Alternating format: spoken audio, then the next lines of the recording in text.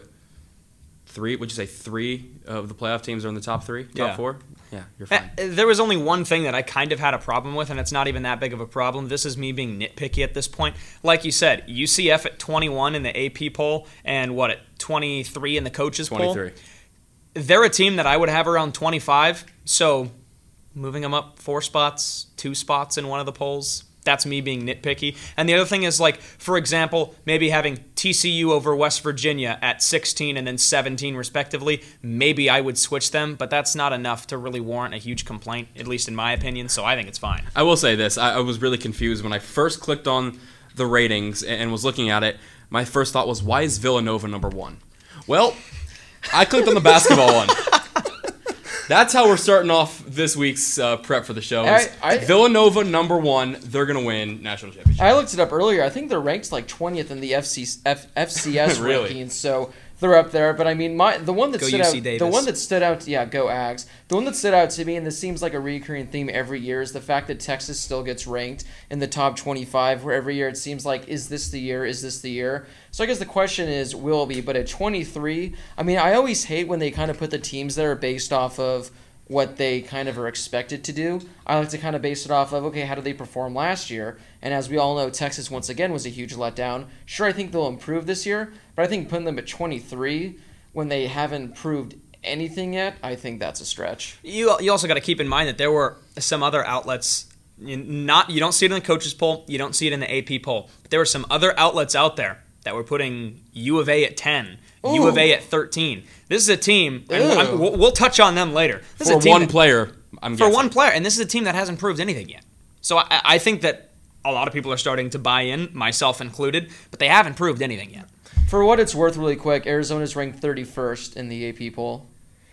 You know, in terms of Texas, Blake, I'll be interested to see a full year of Sam Ehlinger, because remember, him and Bouchel last year kind of took turns with snaps and games for that matter, and it was tough to establish a starter for a lot of that season, where I think now Ehlinger is going to be the guy, and we'll see how he does for a full year.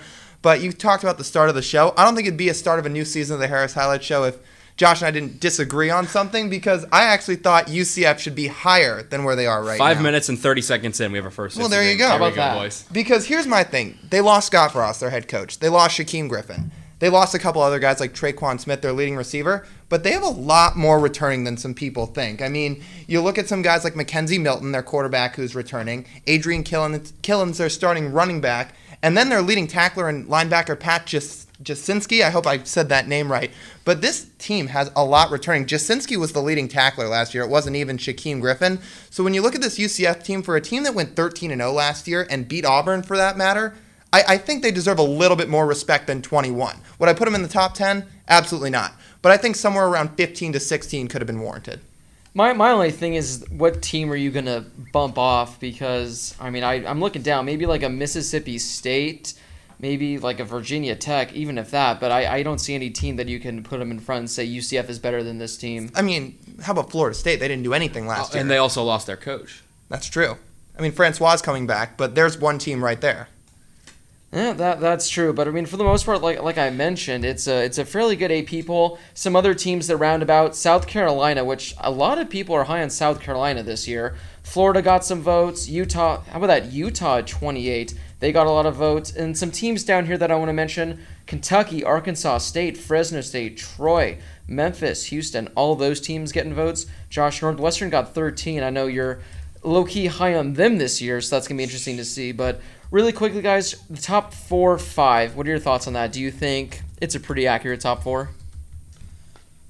I think so. I mean, I think they just about hit it on the head. I mean, Wisconsin obviously missed out on the playoffs last year, but they were undefeated up until that conference championship game.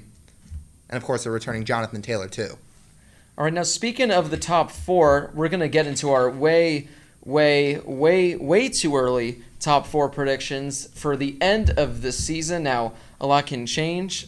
We're probably going to be way off. But guys, let's go. I mean, it doesn't have to be necessarily who thinks going to be 1, 2, 3, 4. If you want to do that, you're more than welcome to. But what 4 teams do you guys think are going to be fighting for the national championship this year? Well, I'll tell you guys right now, I'm making my national championship prediction right now. Oh man, we're doing our I am making my one pick predictions right now, and I think that Clemson's going to win it this year. Ooh. I'm very high on Clemson. They have, without a doubt, the best defensive line in the country. I'm a big fan of what they have coming back offensively. I have them making the playoff. Look, I think the AP Top 25 got it right. I like Alabama, I like Clemson, I like Georgia, and I like Wisconsin. Not necessarily in that order, and I'm going to go ahead and wager that 2, potentially 3 of these teams do not make the top 4 at the end of the season. But those are the 4 teams that I think are going to be the best right now and could be the best at the end of the season. And I'm sure we'll talk about a couple of these teams a lot more individually a little bit when we get further into the show. But those are my top 4. I think the AP Top 25 got it right to start the year. I've got Clemson, Alabama, and Ohio State for that matter. I know Ohio State, another team that didn't quite get in last year, and I know they had a lot of roster turnover and, of course, everything that's going on off the field as well, to say the least. But I think this is a team, you look at them, and they're one of the white-collar schools in college football. They bring in all these great recruits. Next man up is no problem for them. But here's my kicker. I spread things out this year. I don't think there's going to be two teams that get into the playoffs from the same conference. I think it's going to be spread out. And here's my Pac-12 team that I think is going to make it. I legit have real faith in Stanford. And I know that might seem like a stretch. I know it might seem like a little bit of a push. But here, you look at Bryce Love returning, who's arguably the best running back in the whole country. You look at their 3 leading receivers coming back. Costello's coming back. And then you look at their schedule. They play a lot of tough games this year. They play USC at home, Oregon at Autzen, Notre Dame in South Bend, and then to top it all off, UW in Seattle. So if they even lose 2 of those games on the road and then they come out and win the Pac-12, which they came up just short on last year thanks to a dominant goal line stand by USC, I mean, this is a team that can come out and really surprise some people. They're in the mid-teens, I know, to start in the AP poll. I think they're right at 13, but don't be surprised to see this team really come on this year.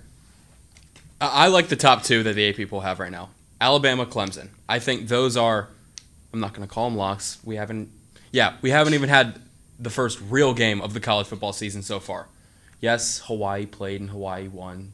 You going to call that a real game? No. Yeah. Does that look like an H? Go H. Go Rainbow Warriors. Alabama, Clemson, I think those 2 teams make it. I think Oklahoma, losing Baker Mayfield, is a big thing for them. But they're not lacking experience whatsoever. I think Oklahoma's going to make a jump and go into a playoff. My 4th team in there is someone I'm going to foreshadow later in the show. I think that's going to be West Virginia. West Virginia has one of the top quarterbacks in the country. What's that look for, Lyle? This is Wilton Spate. Here we go again. Look, West Virginia. No, this is more of my TCU from last year. All right. So my 4 are going to go Alabama, Clemson, Oklahoma, West Virginia. I guess it's something about sitting on the side, Brady, or that you copied my notes. Because I haven't seen your notes. You hide them well. I don't see any notes over there, so you may be cheating. Who knows? Notes, dog. But I'll just go because I ranked them in my top 4. I got Georgia at 1, Clemson at 2, Wisconsin at 3, and I also have West Virginia. I have them there at 4. I think arguably they have one of the better quarterback wide receiver duos in the country. They're returning a lot of talent. I was looking at their schedule, and I think at least they're winning 10 games. They should win 11. Will they go undefeated? I'm not sure. But West Virginia, I think they have what it takes. We know they're going to score points. That's not going to be a problem. Defense, they weren't one of the worst ones in the Big 12, so that's what they got going for them. But I'm telling you, David Sills, I think he is very, very underrated. Former USC quarterback at the age of 10 years old. Lane Kiffin, baby. Was that the one Lane Kiffin offered? Yep, it was. So however old he was. And Will Greer, guys, I mean, was it last year when he broke his thumb or something? It was completely going another way, kind of ruined him at the end of the season. Will Greer's the real deal. I'm not saying he's going to be a top 10 draft pick come next season, but this guy's going to be one of the first quarterbacks taken off the board. And West Virginia, especially coming out of that Big 12, I like Oklahoma. I think losing Baker will hurt them, but they do have a lot of talent on that team, some talent that I know Lyle really likes. But if I'm choosing one team from the Big 12, it's going to be West Virginia. And I forget, it may have been you that said it, or Josh, or Lyle, I can't remember. One of the 4 but of us. I don't think there's going to be 2 teams from the same conference making it again. First off, I don't think that's how it should be, but I don't think it's going to happen. And I know everyone's going to say, where's Bama? I think Bama's going to lose 1 or 2 games during the regular season, and I think they're going to go down to Georgia in the SEC championship if that's who they meet. Eventually Bama's run has to come to an end. I think this is the year it comes. Did you say you had Oklahoma and West Virginia in your Final 4? Georgia, Clemson, Wisconsin, and West Virginia. Okay. Yeah, that's bold to have Bama out. I'll say that much. I mean, it has to happen, right? It has to happen. I'll believe it when I see it. Because every year they lose 1 game in the regular season. Somehow they get in, and then the rest is usually history. It has to happen. But as I did mention, I was talking about Lyle and some talent on Oklahoma's team that he likes. So what a perfect transition then into our Heisman picks, our way too early Heisman picks, because, I mean, as we've seen, usually whoever wins the Heisman was nowhere to be found at the beginning of the season. So probably all these guys we have on our list won't make it. They won't make it, but hey, that's what the early predictions are all for. So guys, you guys can say one guy you think is going to win it, multiple guys you think, however you want to do it. Let's hear it. Am I going first? Josh, go ahead. All right, well, I'm thinking there's one guy on my list who I think will be in Heisman contention at the end of the season, and that's my Heisman frontrunner. It's Bryce Love. In my opinion, Bryce Love should have won the Heisman Trophy last year. He rushed for over 2,000 yards. His final 4 games, he played on, 2 leg injuries, and he still rushed for 600 yards in those 4 games or something absurd. I mean, 2,118 yards and 19 touchdowns. He was the best running back in college football last year. No offense to Baker Mayfield. I think he was the best player in college football last year, considering he was playing with an injury for half of the season. I think he missed a game, too. So he's my front runner for the Heisman Trophy. I like Jonathan Taylor, the Wisconsin running back. I kind of foreshadowed this earlier. I think we all kind of did. I'm buying in. I'm buying in on Wisconsin this year, so I'll talk about them in a little bit once we get there. I still like Khalil Tate. We've seen some good signs from him, the new quarterback at Arizona. Because he's new because people care now. But we all saw him last year, and he was phenomenal. And then I also have a hot take. I kind of mentioned this to Brady earlier when we were 100% paying attention in class. And the only reason I'm mentioning this now is because it's our Heisman picks. There will be somebody out of the state of Michigan that finishes in the Heisman voting in the top 5. And it's either Shea Patterson, the quarterback at Michigan, or Brian Lewerke, who we're going to see in Week 2 here at Sun Devil Stadium. Lewerke from Michigan State. These are 2 really good guys that I'll touch on later. I like both of them as a potential Heisman dark horse, especially Michigan State's Brian Lewerke. Well, Blake transferred it to me, I know, and I guess this is my hot take. Or you know what? First, I'll just go with the guys I think will be more in the Heisman contention. I mean, more the usual, usual names you'll hear throughout the season, at least on the way too early Heisman watch list. Running backs like Jonathan Taylor and Bryce Love, like Josh talked about. Quarterbacks, you look at Khalil Tate, you look at guys like Shea Patterson, Will Grier. I mean, those are the names you're going to see for most of the first half of the season in terms of the Heisman watch. In terms of my sleeper, and I guess this is my hot take too, I absolutely love Oklahoma's running back, Rodney Anderson. And I was talking to Blake about this for weeks.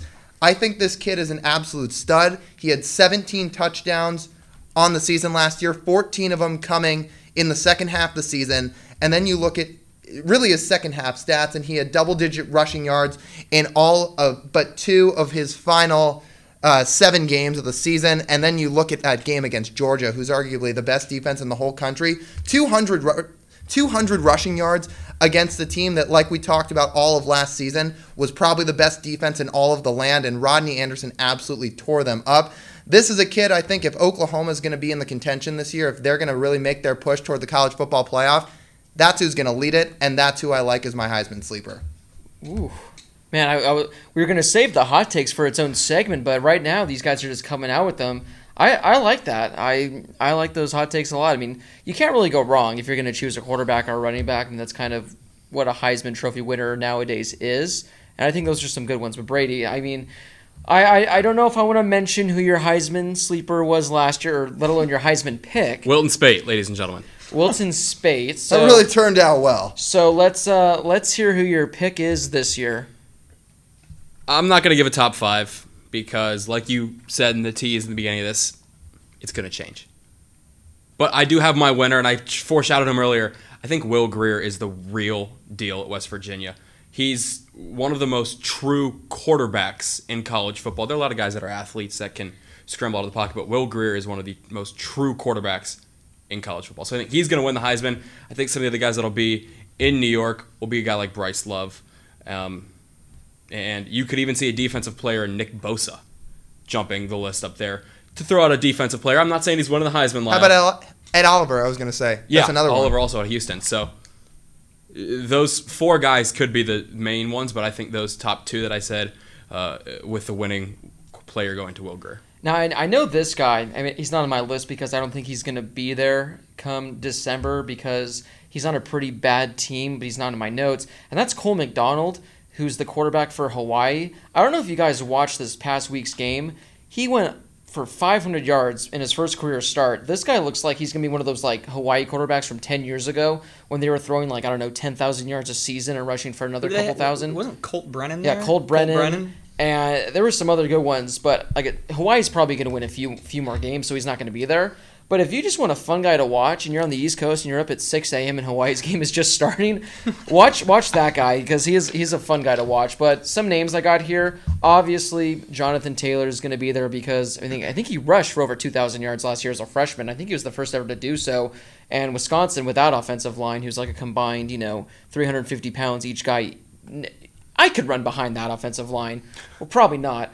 Bryce, you have to run first. I got to run first. Bryce Love, obviously another one that's going to be there if he stays healthy. And then the 3 quarterbacks that I really like, Will Grier, Trace McSorley, who's it feels like Trace McSorley is one of those players that's been at Penn State for like the last 5 years for whatever reason. That's because he exploded a few years ago and he was in everyone's Heisman preseason list last year, and then he just disappeared kind of. So he didn't have it's a bad more of a year. hand it to Saquon mentality. He's still there. And here's a name I don't think you guys mentioned, Jake Fromm. Jake from State Fromm. I think he's potentially going to be there in the end as well. But that's not my number one. I kind of confused you guys there. My number one is currently the Heisman favorite, and that is Tua Tagovailoa, the quarterback for the Alabama Crimson Tide. Now, I am in fact kidding. He's not in my top 5 at all, but I know Lyle has some thoughts on Tua being named the Heisman favorite coming into the year. So, Lyle, the floor is yours to talk about your best buddy, Tua. I'll let Josh get in on this, too, and I know Brady's shaking his head because for those who remember our last show, before our award show, I think we went on about this for at least 8 minutes. At least. This guy has played one half of football. I don't care what game it was. He hasn't even been named the starter yet. No. He has 11 touchdowns. Him and Jalen Hurts are currently listed as co-starters on the depth chart. This guy's played one half of football, and I don't care what game it was in. Yes, he made the amazing throw in the national championship to win it, but let the guy have a few games under his belt first. You know what happened with Sam Darnold last year when he was the Heisman favorite? He threw a handful of picks in the first 2 games, and just like that, he was gone. And Sam Darnold's first year as a starter, he was incredible.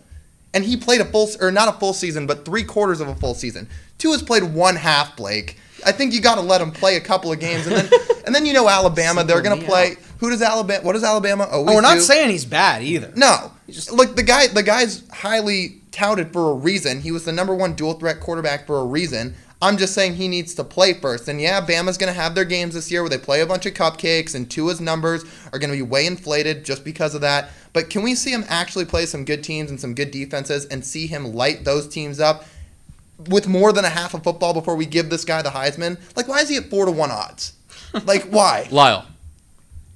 Tua last year played in 8 games, threw 77 passes, had 636 yards, 11 touchdowns, 2 interceptions. Okay, And he's never started a game. I was going to say everything other than that second half of the national championship is in garbage time. You're really going to look at garbage time numbers and use that as a point of an argument? No. I'm not saying he deserves to be up there. I'm just saying you kept saying he's only played one half and thrown 2 touchdowns. Okay, But I'm sorry. there's He's his played in actual stat garbage line. time and he's inflated his numbers. How about that? He's played in one meaningful half of There you football. go.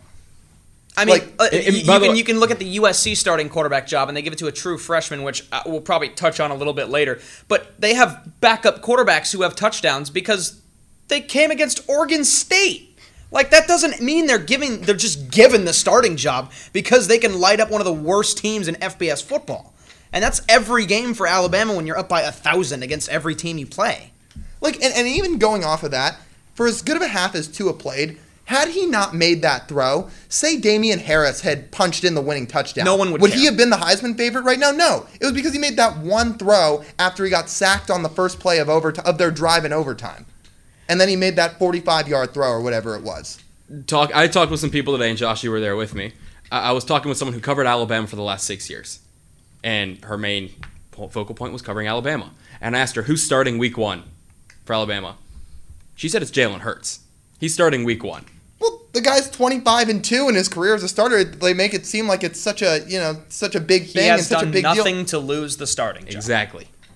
I'll just put in my 2 cents here since I've sat back in silence. I was the one I predicted Tua was going to win the starting job, which I still think he will. I mean, if he doesn't, then sometime during the middle of the season he'll get it because he is the better quarterback. I mean, you can't really make an argument. Well, that's fine, but you were ready to name him the starter on January 9th of last year. Which, I mean, I still think he deserves to be the starter because if he's the better quarterback, I don't care if you went 40-0. If you're the better player, you're going to suit up week 1. My thing is why I don't think it's too outlandish that he's number 1. Since the year 2000, there's only been one running back that's won the Heisman. Well, I mean, it's been 2, but, it Reggie says one. Bush won the Heisman. It says one. And the last running back to win the Heisman was back Mark Ingram in 2009. It's a quarterback award now. That's what it's turned into. And I was What about Derrick Henry? Derrick Henry. Oh, 2015. That's right. My bad. I saw this right here. Okay, so Derrick Henry. So there's been 3 technically in the last 20 years, essentially. To Alabama. So my thing is, and I saw some stat also earlier. I was watching some college football show on ESPN. They're all the same. In the last 25 years, every guy that's won the Heisman finished with a team that finished in the top 10. Alabama's going to finish in the top 10, most likely, which leaves about 10 teams and their quarterbacks. So if you look at all the teams in the top 10, look at their quarterbacks, Tua's one of the ones that's going to be up there. I'm not saying that he's going to win because the fact that he hasn't been named the starter, that's a risk in taking him. But I get where they're coming from because the odds are in his favor, especially if he lives up to the hype that he's given us. Well, that's fine, but 4-1 odds and leading the race? But, come on. That's why. But, I mean, I think it makes sense. Oh. Well, according to that cash register going off, I guess that is time for our brand new segment, guys, that we're incorporating into this year. I like Blake's Bets. I mean, we can come up with a name for that, but I think Blake's Bets is very subtle and very nice. What degenerate Blake loses more money? Now, guys, we're going to be doing Blake's Bets where I examine every week, in my opinion, the best bets that you guys got to get in on. And these are all using Bovada. But speaking of Bovada, guys, it's a great website now that sports betting is legal in the United States. So if you guys are interested in signing up for an account, my link is going to be in the description below. If you guys are interested in winning some money, when you guys sign up using my link, Bovada will give 50% of whatever you deposit into your account. So if you deposit $100, that's 50. That's no. $50. So that's $150 you get to deposit. Free money. I used it way back in March Madness, and I won a lot of money, and it was fantastic by 1 point too. Blake's just a slight gambling man for all I'm of our not a friends gambling man, but and I viewers figured that this would don't be know. a fun thing to check out, and every week we can look back and see how I did in the bets. But guys, I got 5 bets this week that really caught my eye, and I really, really like them. And if you're out there in Vegas this weekend, if you're on Bovada doing some sort of gambling, I think these are the 5 games that you absolutely should just go right in on. Full disclaimer, we're hearing these for the first time right now. My first one, guys, is Alabama at 24.5 over Louisville. If I'm a betting man, I'm taking Louisville with that because I do not think that Alabama beats Louisville by 25 points. I honestly don't. It's in a neutral site, and I think Louisville's going to put up some points. I think it's going to maybe be like 35 to 14, if that. But 25, that's asking for a lot because as we've seen from Bama, they're not really one of those teams that'll kind of win by like 60 or 70. They kind of go up a few touchdowns and kind of stop trying, put it in their second strings who are all still 5 stars. But I think that's a lot to ask for. Unless they're playing USC, then they'll win by like 60. That is true, yeah. Oh, boy. My next one, Florida State over Virginia Tech, 7.5. I think it's going to be a highly competitive game, but I think asking Florida State to win by at least a touchdown after what we saw from them last year over a very, very good and underrated Virginia Tech team, I think that's asking a lot as well. My next one, and I really like this one, and that is Troy and Boise State. Boise State is favored by 10.5. And the game is at Troy. We saw what Troy did last year to LSU. And our good friend Seb, who's a passionate Boise State fan, I can't remember because this was about a week ago, but he was telling me this amazing stat in regards to like Boise State on the road, like in like week 1 games, how it could be trap games for them. And Troy over the last few years against teams, not necessarily like an LSU type, but teams that aren't just like a bottom dweller, they're pretty good. So the fact that Boise State has to win by 11, watch out for Troy. That's going to be one of our pick'em games, and I'm very interested to see what you guys have to say about that. Now, enough of the point spreads. Let's talk about the over-unders, because I know that's one of the more favorable ones. And the first one I want to talk about is West Virginia and Tennessee. Now, we all know how many touchdowns Tennessee is going to lose by, which is going to be a lot. The over of 61 points. I think West Virginia is going to put up at least 40. At least 40 on them, which is asking Tennessee to score about 3 touchdowns, which I don't think is too unreasonable. So I think the over of 61 points, definitely you got to go there. And my final one, the over of 64 points in the Ohio State-Oregon State game. I think Ohio State scores 64 in the first 3 quarters because this Oregon State Beavers team, we're going to see them later in the season, and it's not going to be pretty. So Ohio State, Oregon State, the over 64. But that wraps up my 5 picks this week for Blake's Bets. Wow. I like the segment. Wow. I like the Oh, segment. well, thank you guys. Maybe you can start, winning some of that money back, buddy. Oh, no, there's no need to worry. But, guys, No need to worry. let's talk about, I forgot to write it on the board, but let's talk about our conference picks. Now, last year we kind of dove more deeply into the conferences because we had a few weeks before the season started. We only got a week, so pretty much we're going to go through the Power 5 conferences. Give me who you think's going to win, a sleeper team you think, and maybe a player to watch. Josh, I'll start with you in the SEC. Are we going to go conference by conference? Or We'll am I go just getting conference by conference instead Okay, of going so we'll all start in the all SEC. around. Yeah. Yeah. Okay. I have a couple conferences like this. There's a lot that I'm looking at here, and I just don't see a whole lot of reason for me to change from what I had last year. I'm taking Alabama to win it. Are we doing our champion and then a sleeper? Yeah. Okay. My quote unquote sleeper is going to be Georgia. I don't see a reason why I should have anybody else other than those two teams. I think those are, without a doubt, the two best teams in the conference. They'll lose a game here or there, but I think Alabama and Georgia are the two best teams in the SEC conference, and I don't see any reason to stay away from them right now, but I'm taking Alabama to win the SEC. Taking Bama to win the conference. I mean, just going with the chalk. Surprise, surprise. I didn't put Georgia as my sleeper just because I think, they're ranked as a top 10 team, so I get where you're coming from, but I just wanted to go a little bit of a different route and take a different angle. I'm going to go with South Carolina as a sleeper. This is a team that won 9 games last year. Do I think they're going to win the conference and make the playoffs? No, but I think they could surprise some teams in the conference. I'm going to go with Alabama also. I think it's pretty self-explanatory. A sleeper team here, I'm going to go with Tennessee. One of the best home field advantages in all of college football. What is it, Josh? 90,000 people or something like that? I think it's 100,000. Some they're crazy number. But they always sell out. They're honoring Peyton Manning this year for his 25th anniversary of when he played. You a big Peyton Manning guy? Kind of. We have to go over what our teams are, by the way. We haven't done that. Tennessee is going to be my sleeper team for the SEC. I'm not going to say they'll make it into a playoff, but they're going to make it to a bowl game. I mean, at this point, we don't need the hot takes segment because everyone's just dishing out their hot takes. For the SEC, as I mentioned, with Bama not being in my top 4, obviously I'm going to go with Georgia. I think they're the best team in the SEC this year. And I have 2 sleeper teams. I know I'm kind of going against the grid right there. My first one is Missouri. Now, Missouri, I don't think they're going to be a 10 or 11 game winner, but I think they're a team that can knock off one of the bigger SEC powerhouses, especially with Drew Lock, who's he might even be in Heisman contention if Missouri can win about 9 to 10 games. And my other one, I think it was Josh that touched up on it, is South Carolina or Lyle. It's hard to remember over here. We're so far away. It's all good. That's Dogs. okay, Blake. The sound is just bouncing to and from, but I think South Carolina easily can go 10-2 this year. They do have to play Georgia. They do have to play Clemson. If they can squeak out one of those games and have a win, they could go 11-1. However, this is my thing with South Carolina. They do have Georgia and Clemson. But we are overlooking this November 17th matchup, guys. I forgot. It is at home. But on November 17th, they will be hosting the Chattanooga Mocs. And that is a game, I'm telling you, do not sleep on Chattanooga because the Mocs are hungry. They had a warm-up schedule the last 2 years, going to Alabama, going to LSU. It was pretty much just preparing them for this showdown with the fake USC, South Carolina.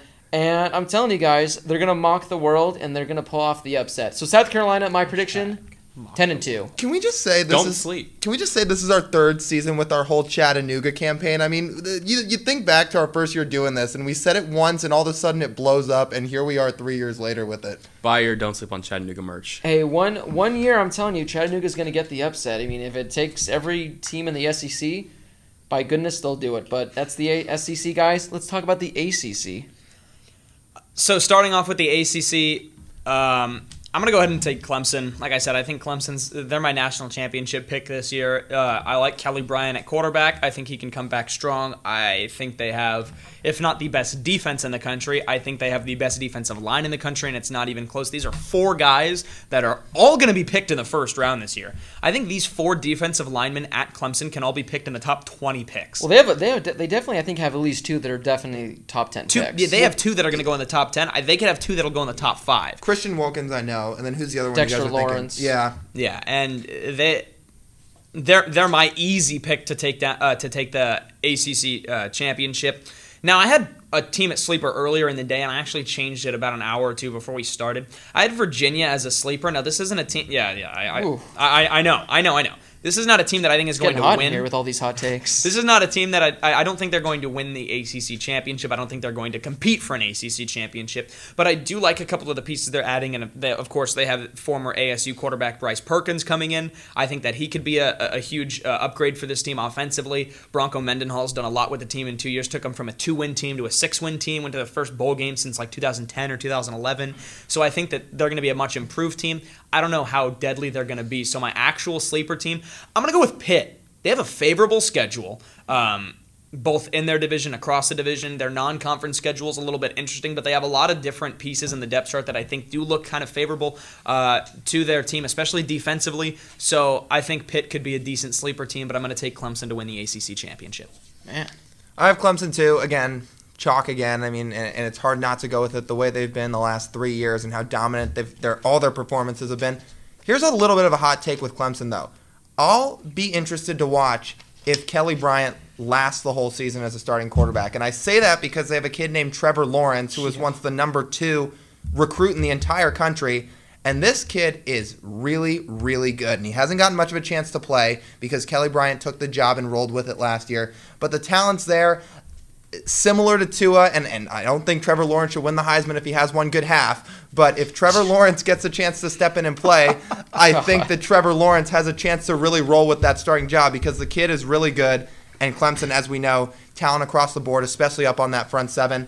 As a sleeper, I like Florida State. I mean, DeAndre Francois goes down week 1 last year. Their whole season kind of goes down the dumps, and then you look at the rest of their team. They have Cam Akers returning at running back. They have Levante Taylor in their defensive backfield, who's just an absolute stud of a player, Levante Taylor, and I think we'll hear his name early on in next year's NFL draft. So Florida State, they have some dudes, they have some talent all around the board, and I think they're going to bounce back this year. Well, I stole the words out of my mouth. Clemson, number 1. I think we can all pretty much agree on that. And Florida State is going to be my sleeper team. The loss of Jimbo Fisher, though, will be something big for them to look out for. Such a coach who is usually put with Florida State in the last couple of years, but him jumping over to Texas A&M, it'll be unique to see how Florida State bounces back from losing such a staple of their program over the last couple of years. So I think Florida State will do well. Yes, they're 19th to start the season, but the loss of Jimbo will be big for them. Yeah, I think this might be our only clean sweep in regards to the conferences because I have Clemson as well. I do like the Florida State pick, but I don't really know if they're much of a sleeper because there are kind of a lot of expectations for them. A lot of people have them finishing top 10 when the season gets out. I'm going to go with Virginia Tech as my sleeper. That they got a huge matchup week 1, so it could completely change after that. But Virginia Tech, they've just been one of those teams where it just seems like every year they're not one of the better teams, but they're always just really good. And it's always kind of like, is this going to be the year they break out and really push it to like the 10, 11 win mark? And I think they can do it this year. The Big 12, guys. This is another one where I don't see a whole lot of reason to change my pick from last year. I'm taking Oklahoma. Like Lyle said, I mean, Rodney Anderson is phenomenal. I think he could be not even really a Heisman sleeper at this point. I think that's what you said too. He's not even really a sleeper pick in terms of your opinion. He's a slam dunk, and I think that he's a slam dunk to get into the Heisman talks. I don't know where he's going to finish, but watch out for him in the Doak Walker. Watch out for him for the Maxwell. I think he's fantastic. And I think they have a lot of other weapons offensively, too. They have a couple freshmen that are probably going to be starting on defense. I like Oklahoma to win the Big 12 championship. And as a sleeper, I know this is something that Blake talked about earlier. Texas, what are they going to be able to do this year? We've been asking that with the last 4 years out of Texas. And I think they're going to be a decent team this year. I think they're going to pose a lot of problems for USC in the early weeks of the season, especially in Austin. But I think Texas is going to be a team to watch for. Their defense was last year either really good or really bad. It didn't seem like there was a lot of carryover from week to week, but I think the defense showed a lot of potential, and I think that they could be really good this year. So Texas, my sleeper. Oklahoma, I'm taking OU to win the Big 12 championship. I've got Oklahoma too, but here's where I want to pump the brakes a little bit, and if you guys have anything to chime in on this, feel free. I'm pumping the brakes a little bit on Oklahoma because while I have them to win, Kyler Murray's in a little bit of a situation that I've never seen before because this is a guy that just went 9th overall in the MLB draft to the Oakland A's, and the deal they made is you can come back and play your final year at quarterback at Oklahoma, and then you're going to transition to baseball. So my biggest question with Kyler is his head going to be in the right place? And I know that maybe seems like a dumb question. It's saying, football season's here, your mind's focused on the one sport, but you just have to wonder in the back of your head, because sometimes one hit, one injury, that can change everything. So that's my big question with Oklahoma. I don't know if you guys have thought about that at all, but I have. That's my thing with Kyler Murray, especially since he hasn't had a whole lot of playing time either in these last couple of years. I mean, he has looked good, but he's played in garbage time. But I've thought about that as well. It's not like he was taken in the draft. He was taken 9th overall, and got really, a really pretty high. hefty contract. So he's definitely gonna have to be extra cautious. But Oklahoma. I think that's a solid pick. I'm gonna let Brady give his before I give mine. Here, just quickly, my sleeper team's West Virginia, even though I don't know how much of a sleeper that is. Same with Lyle, Oklahoma, winner, West Virginia. Very close. Well, as I mentioned earlier, I have West Virginia in my Final Four, so I'm going to go with them to win the Big 12. For my sleeper, I didn't want to go with Oklahoma because I don't think they're really a sleeper. So I'm just going to go with TCU because they really shocked us last year. I know they shocked Brady on that one. TCU definitely saved him a few extra comments on that one. But I think TCU, I don't know if they're going to replicate what they did last year, because the first, 9 or 10 games, when I think they only had 1 or 2 losses, they looked like a magical team, then they kind of lost it near the end. I think TCU can sustain it and be another one of those 9 to 10 win kind of teams that can probably knock off a West Virginia or Oklahoma. Then that does bring us to the Big Ten, which I feel like this one's going to be all over the place for everyone. Well, we got a lot of hate for it last year, but I've completely bought in. I'm taking Wisconsin in my Final Four. I think they're going to make the playoff, and I'm taking Wisconsin to win the Big Ten. The matchup I want to see, I don't care where it is. I don't care what bowl game it is. I don't care if it's a national championship. I don't care if it starts at 1 a.m. I'm going to watch it. I want to see a Clemson-Wisconsin battle because I want to see the Clemson D-line versus the Wisconsin O-line. Oh. It's going to be like splitting an atom. The whole world's going to end if this actually happens. I want to see them play each other because they're clear-cut the best two at their respective positions. I want to see Clemson and Wisconsin. And then with Jonathan Taylor running behind that O-line, I pulled this quote, and I have this ready. This is from a Sports Illustrated article that came out about Wisconsin's offensive line. This is a direct quote from Jonathan Taylor. He says, quote, when he first started seeing the holes that the offensive line would open up in spring ball, this is what he said. Quote, I was hesitant to go through it. I didn't think the hole was supposed to be that big.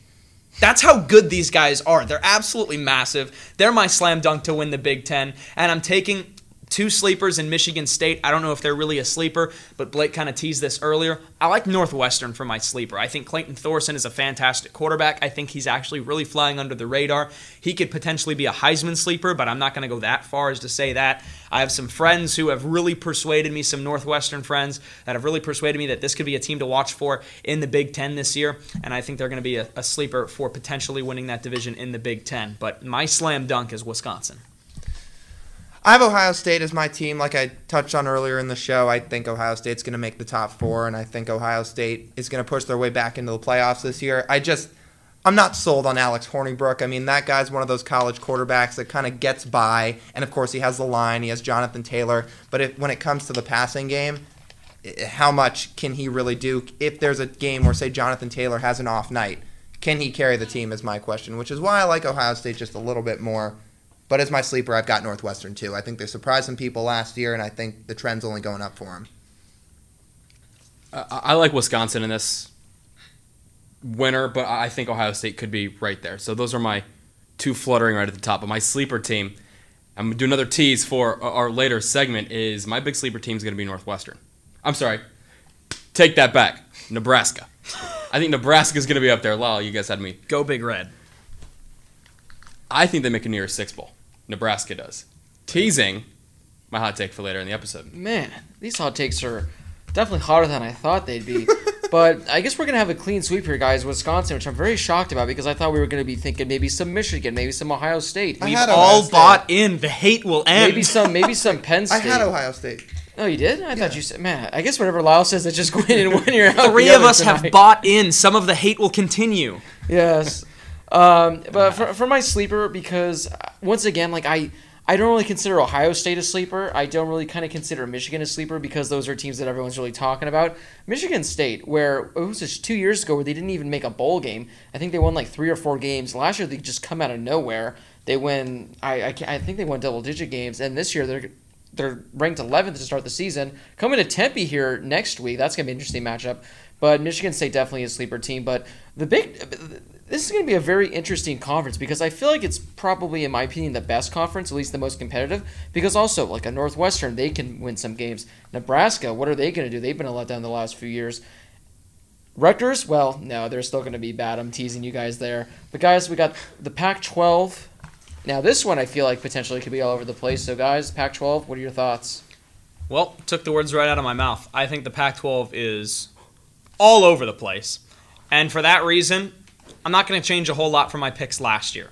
I think the Pac-12 championship is exactly the same. I think it's USC and Stanford. And since I said I think it's all over the place, I think it's almost too close to call.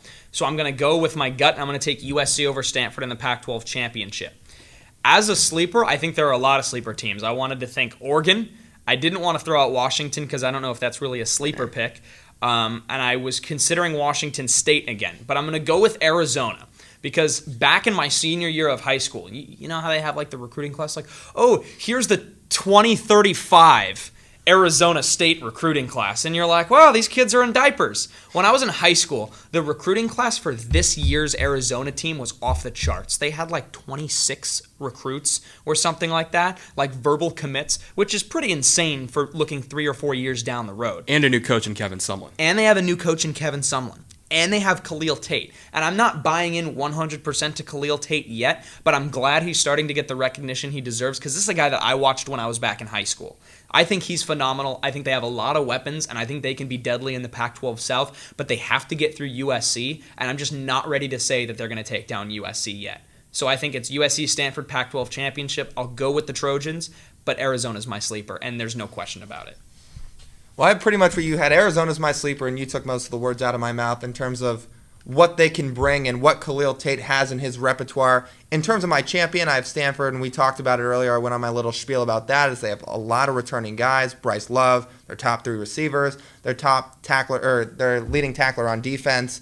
So I think and it's really up to KJ Costello, and the quarterback play was a lot of the reason I didn't pick Wisconsin to win the Big Ten, but I have a little bit more faith in Costello to take that next step this year and lead Stanford. And I think with all the weapons he has around him, I think they're really going to prevail as the Pac-12 champions. I'm going to go with Stanford also. I think what you've all said, but the major point, Bryce Love. I think we can all attest that he's the best running back in college football this year. At least to start. At least to start, yes. Week 1, he's going in the best. 2,000 rushing yards last year. You said you weren't going to pick him as a sleeper because they're not a sleeper, but I'm going to go with Oregon as my sleeper team. Justin Herbert, one of those guys up on a level with Will Grier as a true quarterback in college football, so I think Oregon will do a very good job in the Pac-12 this year. I'm going Washington to get it done this year, but I think it's going to come down to, honestly, Washington, Stanford, SC, one of those 3 teams. My sleeper, and this is, I'm expecting a lot of this team, and that's Oregon. I'm taking it from Brady with Justin Herbert. This guy, I think, might be the number 1 quarterback taken in next year's draft. We've seen what he can do when he's healthy. And Oregon, slowly but surely, they kind of had that little stretch where they were kind of underperforming. Last year, they looked good. And this recruiting class that they got coming in, a pretty good one. And their schedule, as always, starts off very, very, very easily for them.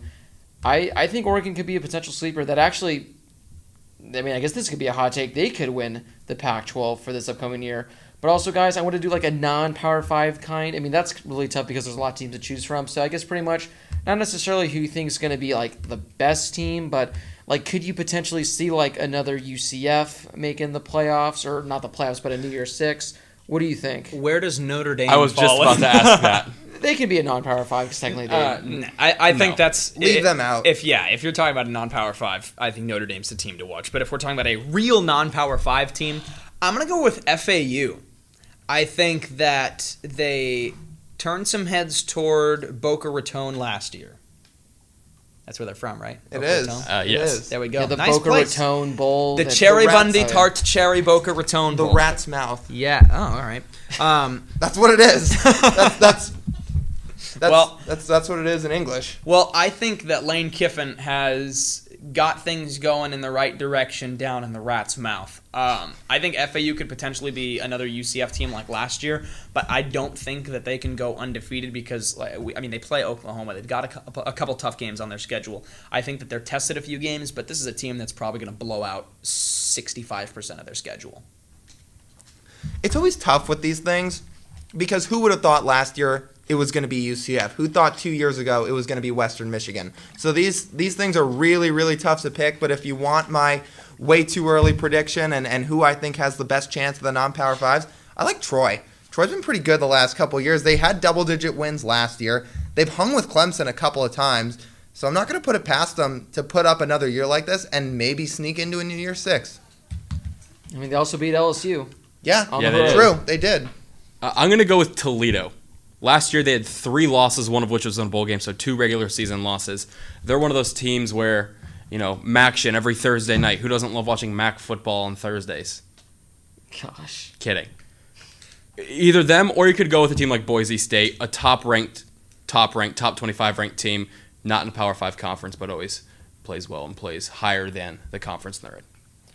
I like FAU a lot as well. I mean, they looked really good under Lane Kiffin last year. They got Oklahoma week 1, but they have a chance to go 11-1, and that's just assuming they lose to Oklahoma. If they somehow beat Oklahoma, they have a chance to go 12-0, which and they could be like one of those teams like a UCF or Western Michigan, where all of a sudden now they're looking to fight for a playoff spot, and everyone's going no way, no way. And a sleeper team I just want to include, that's Ohio.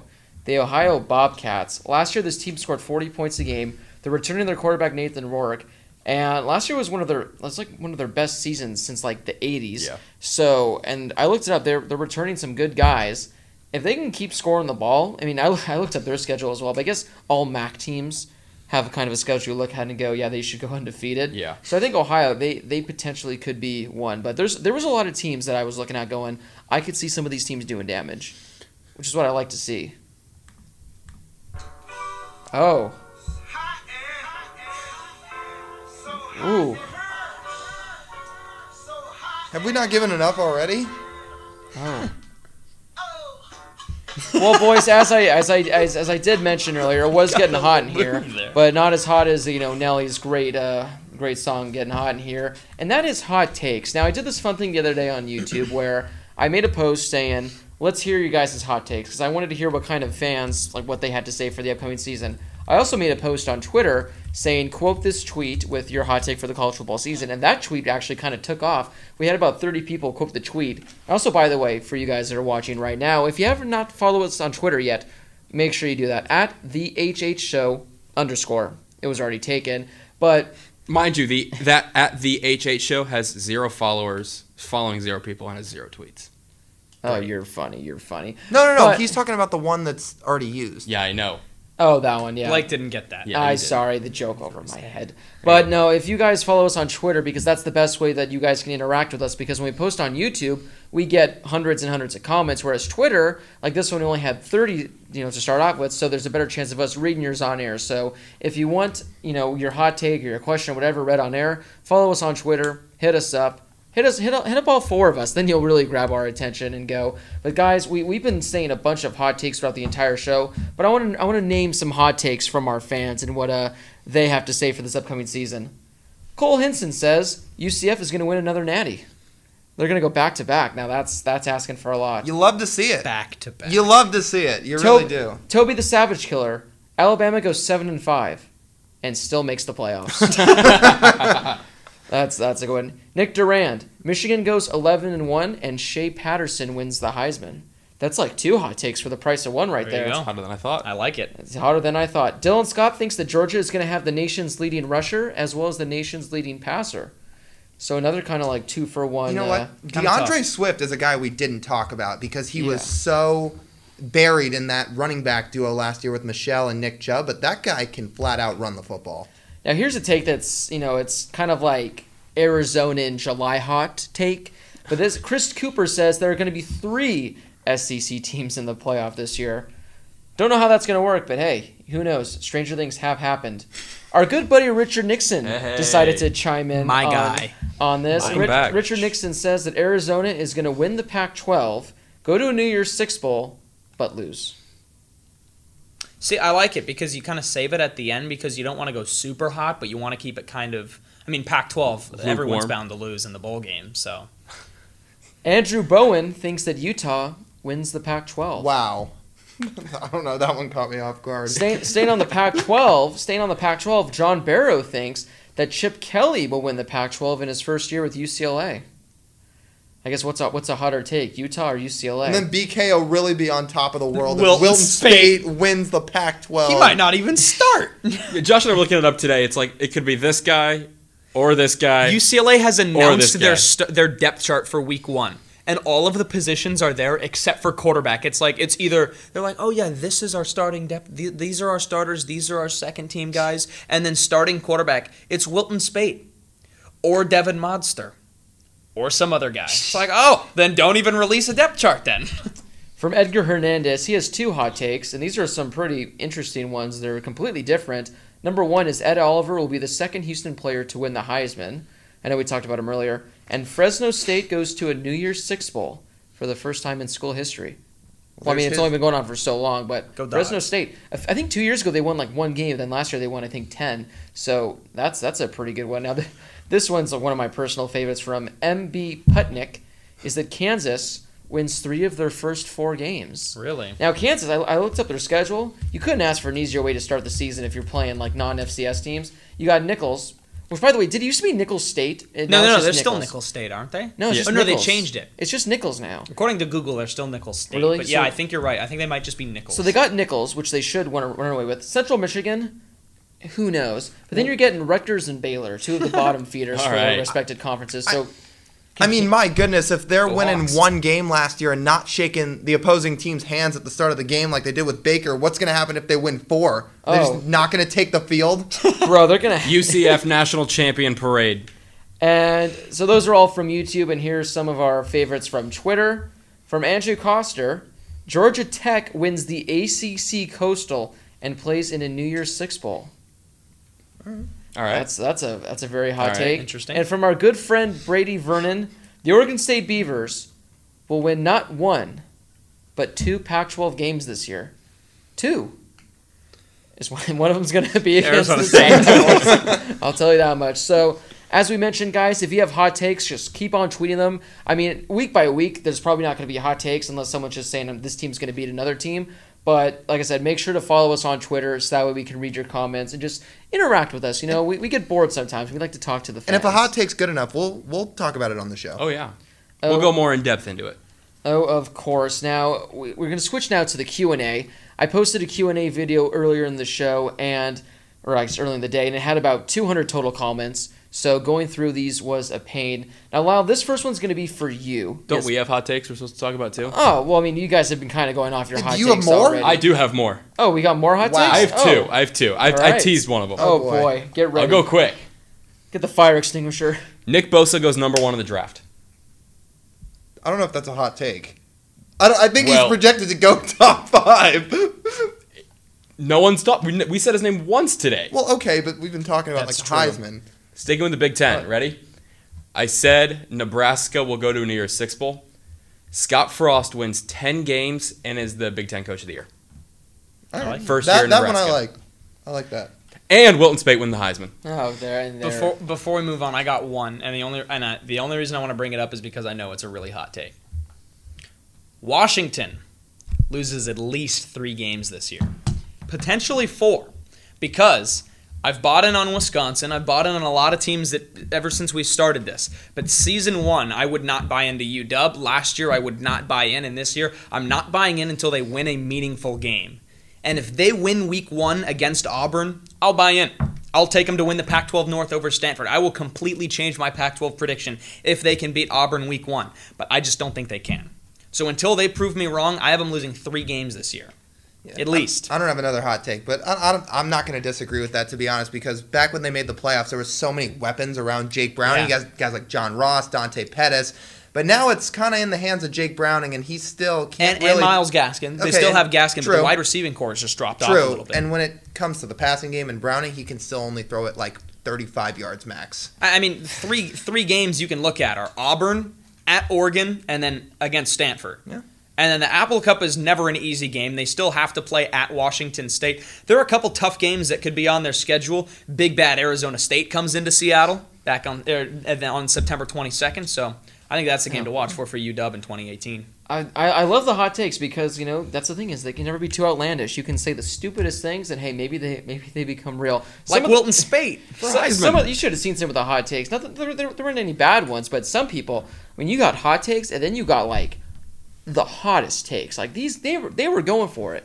But, hey, that's what you got to do. Now let's go to the Q&A, guys. I've got about 10 questions for us to answer. Lyle, as I mentioned, the first one's going to be directed to you because you can answer it best.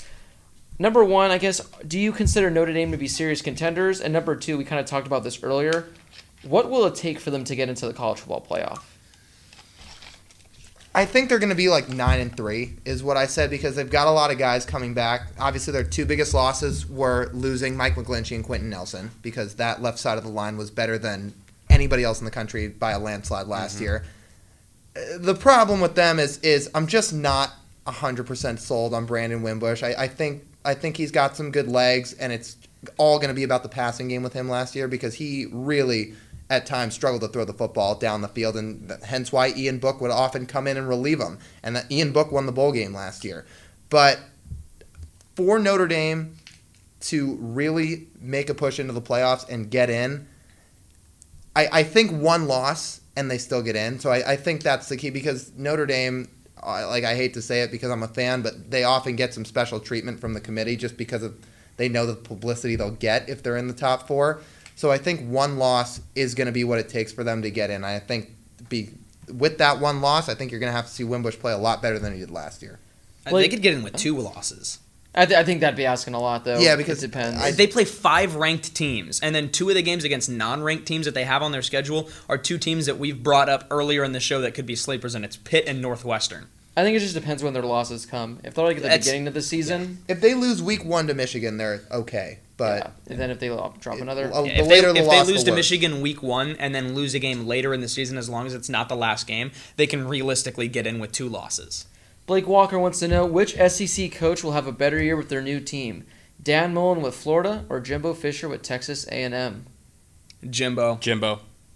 I'm going to go with Mullen at Florida.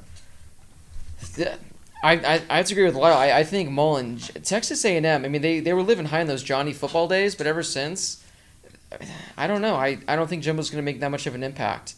Brian Reynolds wants to know, do you feel as if the championship race is more wide open this year than compared to previous years? I don't know. I don't see much of a difference. And the reason I say that was because at first I wanted to say yes, and then I wanted to say no.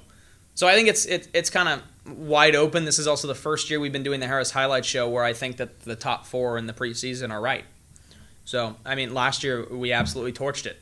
And once the playoff rankings actually started coming out, we torched it. And it's been like that for 2 seasons now. And now, the first time, I think they finally got it right. So I don't see a whole lot of difference. I think it's a little early to be addressing that question. I just think it's tough to say without seeing these teams play a game. Halfway through the year, then we can address it. If you've got 7 teams that are undefeated and in the top 10, then it's a little different. But week 1, I think you got to see some football to start talking about it more seriously. Week 1, tough to tell. I mean, it's one of those things where you look at the last couple playoffs, there's always that one team. The beginning of the year, no one had in. Year 1 was what? Michigan State? Yeah. They were in there, and then they fall off, and everyone's like, oh, Michigan State's going to be back. Arizona State was, I think, one of them listed a couple times. Yeah, Arizona State was listed in like 2014. Thanks, Herbie. Well, yeah, they were up at 6. Yeah, but it's one of those things where it's way too early to tell. 2 or 3 weeks into the season, at the earliest, is when you can probably start to get a real understanding of what's going on. Mason Fitzgerald wants to know which is more unlikely, Texas in the playoff or Alabama out of the playoff?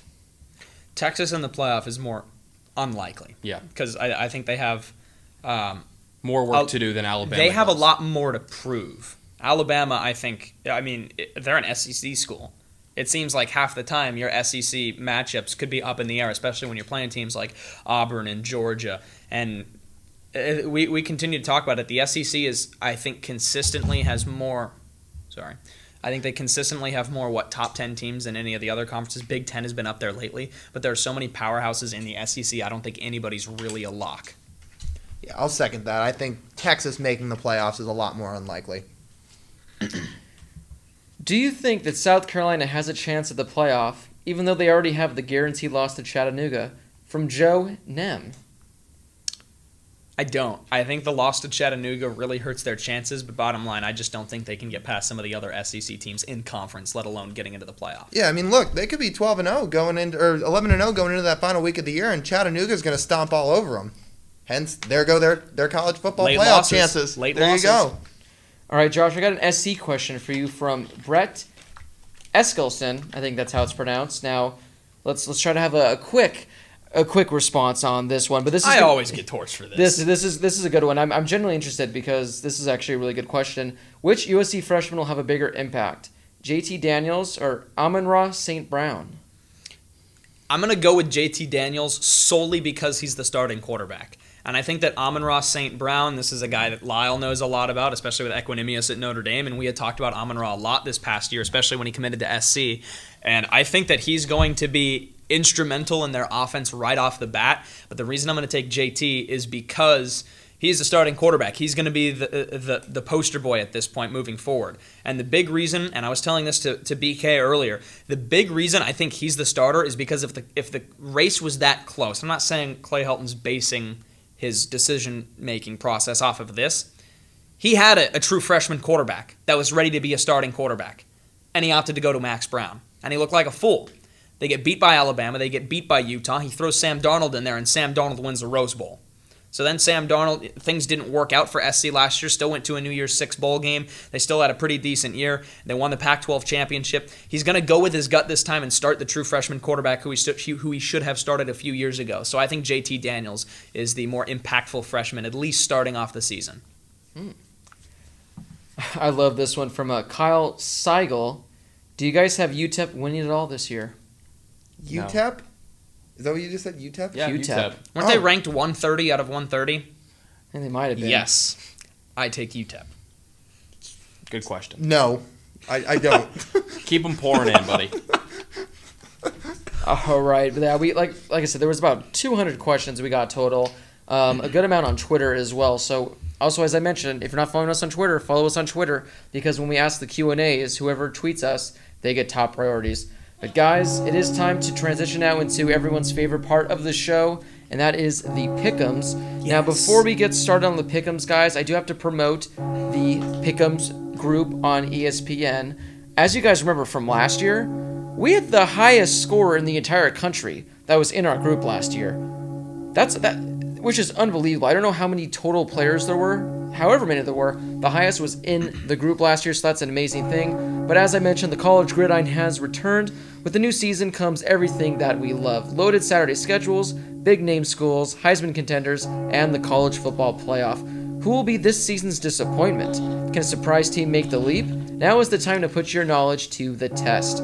Each week, you'll pick 10 matchups from the full slate of games to choose from, some more evenly matched than others, and it's up to you guys to pick the winners.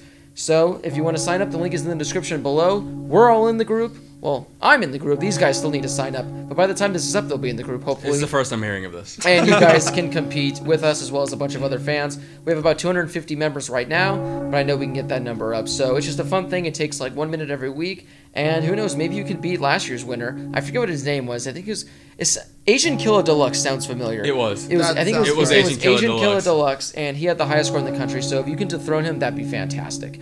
But if you dethrone Asian Killer Deluxe, we will personally get you on the show. Like, we won't fly you out here. We'll get you to call in, but you'll get on the show and talk about how, in fact, you did it. But, guys, last year, Josh was our winner for the Pick'ems.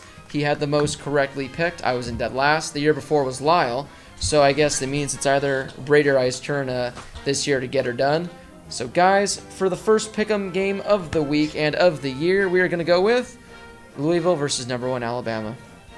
Well, guys, reigning champ, I will start this off by picking the reigning champs. I think Alabama with the victory over Louisville to start things off. I kind of like your bet that we talked about in our one and only Blake Betts segment earlier in the show. I think it's not going to be a blowout game, but I do think Alabama pulls away, especially in the second half. They're just the better team.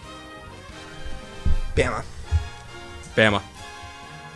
I'm kind of bummed we're not getting this with Lamar Jackson in it because I think that would have been a much better game, but Bama, I think easily.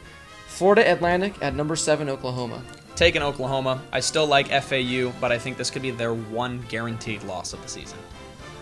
Heisman campaign starts Saturday for Rodney Anderson. Oklahoma by a lot. Although Lane Kiffin will do Lane Kiffin things, Oklahoma. I really like Florida Atlantic. I don't think that they're going to get beaten by a lot. I think it's going to be at least competitive until like the third or maybe fourth quarter, but I do think Oklahoma will get the win. Ole Miss and Texas Tech. This was kind of a close one for me, but because I now have two friends that go to Ole Miss, I'm taking the Rebs. College Station's a tough place to play a game. I like Texas A&M in the opener. I'm going with Rebels, Ole Miss. Texas Tech can score the ball. Regardless of who's their quarterback, who's throwing the ball, they can score. I'm going to go with Texas Tech at this one, especially because of that scoring aspect. Because Ole Miss, I don't... Well, I mean, it's like the general thing. You have to score more points than the other team to win. Thanks, I just think Texas Tech is going to score more points. Now, Wait, I just said A&M, didn't I? Okay, I'll go with Texas Tech. Whoops. And I'm not paying attention to him. He's not paying attention to me. I don't know what's going on this week. Now, this one, in my opinion, guys, is kind of like the one game that I'm really excited about. And that's Washington, number 6, against number 9, Auburn. Yeah, I kind of teased this earlier as well. I think Washington could end up losing 3 games this year. That's my hot take. I like Auburn in this one. I think they're the better team. I think they've got more weapons. And if Washington can prove me wrong, then by all means, prove me wrong and I'll buy in. Again, going into Auburn, not an easy place to go. It's a neutral game. But it's in Georgia. It's in Atlanta. It's in Atlanta. So why am I getting all these locations wrong? I keep getting all these. A lot of Tigers fans there. Yeah. I keep getting all these locations wrong. But yeah, okay, in Georgia, Washington doesn't travel to the South a whole lot. The last time they were in Georgia, it didn't go too well. They lost the playoff game to Bama. And I think Auburn is just simply more talented. Jared Stidham's a good quarterback. I think he's in his final year there, so I like the Tigers. It's our week 0 too, Lyle. Don't worry. This past weekend was college football week 0. It's our week 0. It's fine. Oh, it's all good. It's all good, We're dog. good. We're good. It's all good, dog. I'm going Washington. Mixing things up. I would love to back the Pack, but I just think Auburn is simply the better team. Tennessee against number 17 West Virginia. Another one that I think Blake's bets. Blake hit the nail right on the head here. On the money. On the money. Yes, forget about what I said. Right on the money. I like West Virginia in this one. I think it can be a close game, at least for a little while, and then I do think they pull it away at the end. Mountaineers are just the better team, but I'd like to see Rocky Top compete. I got to go with West Virginia. I think they're just simply going to outmatch the Vols. The battle of 2 of the greatest songs in college football. Rocky Top and Country Roads. Yep. Oh boy. And Country Roads are taking it home. Yeah, I like West Virginia. I like West Virginia in this game. Dab on it. Number 22, Boise State at Troy. Got to take the Broncos. I think this could be one of the better games of the week. And I think this comes down to who has the ball last. And I think the Broncos have the ball last. I like Troy. I had him as my non-Power 5 to do the best of anybody, so I'm going with Troy. I'm going Boise State. I took Boise State initially, but as the show's progressed, I really like Troy, so I'm going to switch my picks very last minute and roll with the Trojans. Number 14, Michigan at number 12, Notre Dame. Oh my gosh, I'm so excited. One of my favorite games that I've watched in recent history is that 2011 game in Ann Arbor when they wore the throwback uniforms. Sorry, Lyle. That's one of my favorite games, and I think Michigan pulls away in this one just slightly. And again, I think this comes down to whoever has the ball last, just like it did back in 2011 at the Big House. I like Michigan. I'm really happy this rivalry's back, and it's back for 2 years at least. We'll see after that. This one's in South Bend. We'll see how Shea Patterson does in his first game as a Wolverine. I think he's a pretty good quarterback, but having said that, I like the Irish to take their first game. Game days in South Bend. It's a Notre Dame home game at night on NBC. They're going against a Michigan team where Jim Harbaugh's been on the hot seat ever since he really got to Michigan. I'm going Notre Dame at home with a win against Michigan, week 1. I'm going with the Wolverines in this one, so I think we have a nice even split, but I think it's going to be a good game. I love those nighttime Notre Dame matinees, or not matinees, I always get this mixed up. What is it? A matinee's during the day. I know that, because I always see them in the morning, because it's cheaper. But, no, I like those ones. And as Josh mentioned, the 2011 game with Denard, that was with Denard Robinson, right? He just, that was a dandy.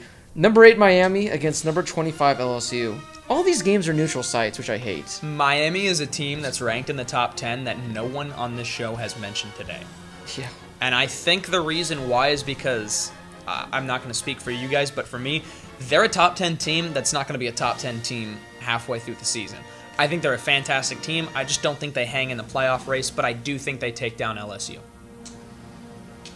This is tough. Like I think Josh just kind of hit it right on the head. I don't think Miami is going to be anywhere close to what they were last year. I mean, that defense was incredible. They did lose a handful of guys. Malik Rozier, he gets by, I'll say, as a quarterback.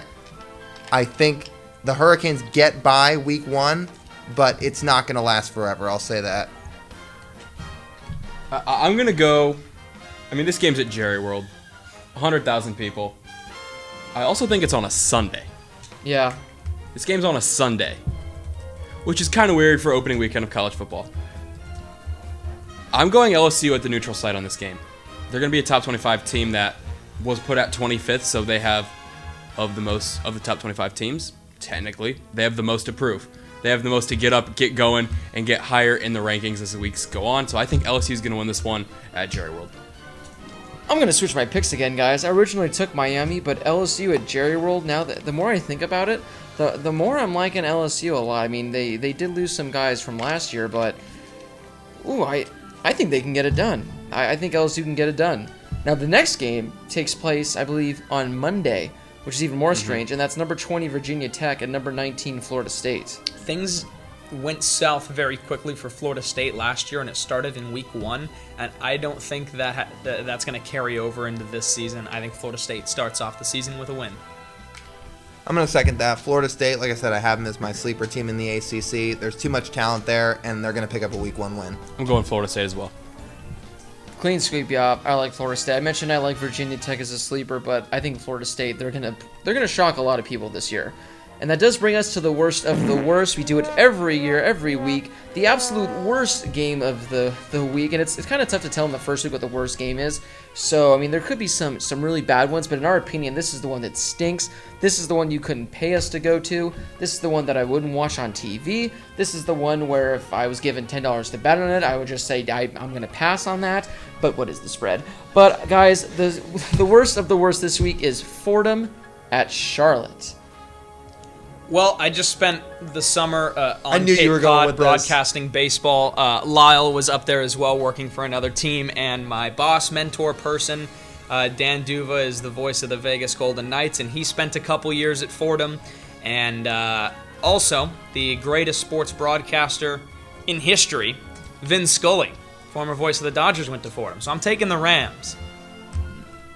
Joe Buck went to IU, Josh. You're wrong. Man, Relax. Man, I always try to think of some good story with the worst of the worst. Let's see. Do you like ham? It's all right. All right, there you go. There's your pick. I'm gonna go with something else. Panthers play in Charlotte. I have DJ Moore on my fantasy team, and I hope he does well. Charlotte. I couldn't think. I of like the anything else for ham this one week. better. Do you like ham? I do like ham. There you go. So, say a guy with an axe was trying to fight a ram. Who would win? Well, the Rams got the horns, and the guy with an axe would be dead. Go with Fordham because they're the Rams, and Rams have horns. I think coming into the year, Charlotte is ranked maybe dead last or second to last in regards to FBS teams. They won a whopping 1 game last year, guys. Fordham, they won 4 games. So, based off those metrics, I did the calculations in my head while you guys were talking about this. You always were good at math, Blake. I was. Fordham gets the job done. At Charlotte, on the road. Go Rams. A road victory. And as we always do, we wrap it up with Todd Gurley. our Arizona State Sun Devils. Guys, we are welcoming UTSA into Sun Devil Stadium this week. Herm Edwards, his debut. But UTSA, guys, they almost beat us, what was it, 2 years ago? 2. So this is a team not to sleep on. Does Arizona State start the season 1-0? Another hot take that I didn't feel was relevant earlier, and I'll bring it up now. Manny Wilkins, ASU quarterback for the 3rd straight year, will finish top 3 in the conference in passing yards, and it all starts with a win over UTSA this Saturday in Tempe. Man, week 1 last year for the Sun Devils did not go great. They got the win, but my goodness, was it much closer than it needed to be. And I've just got this sneaking suspicion that it's going to be the same way. Sun Devils win, but I don't think they're going to blow them out the way they should. I'm going to go with the Sun Devils. I think the third quarter will be very big for ASU. I think Sparky is doing lots of push-ups in the third quarter. Lots of push-ups. I think the Sun Devils score at least 3 times in the third quarter. I think Arizona State gets the job done because, I mean, this is a game where you got to come out, especially for Herm Edwards. He needs to set the message. Yeah. He needs to set the message early on that this is going to be a different team than it was the previous few years, and that this is going to be a team that's going to compete. Because if you come out and you struggle against UTSA, like, a win would be great, but if it's an ugly win, that's already going to cause a lot of problems, especially for Herm at the helm. So I think Arizona State gets the win, and I think you said it as well. I think Sparky's going to be doing a lot of push-ups. But, you know, the same thing happened a few years ago without UTSA. That was going to be an easy win. They were going to walk into the Alamo Dome. They were going to get the job done. They did, but it was very close. So it'll be interesting. I hope it's a good game. I hope we win, but a competitive game would be nice. That was also the game a couple years ago where N'Keal Harry sort of put his name on the map with that diving, falling, one-handed catch at the back in the end zone. And let's officially make that year 3 of us putting N'Keal Harry on the map on this show, because my God, does that guy deserve some recognition. Bolitnikov winner.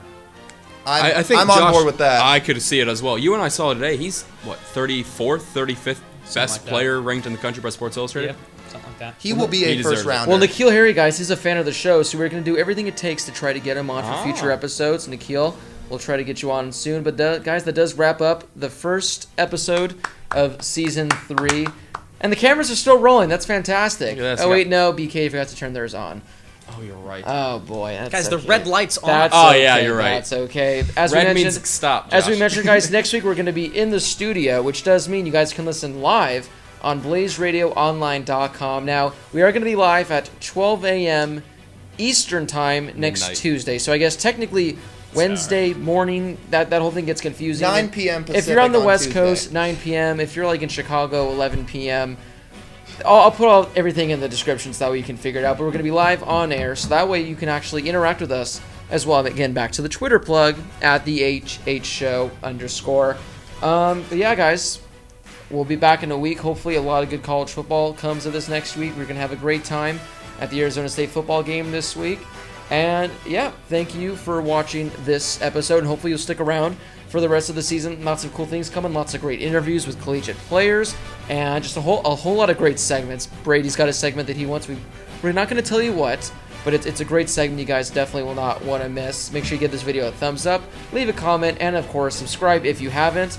For Blake, Brady, Josh over there, and Lyle over there, thank you so much for watching, and we will see you guys next week. If you're going to college game day, bring a sign. If you're going to college game day, bring a sign. Give out a shout out to the show or to Chattanooga, or just say a sign that says hi, guys. We'll make sure we see it.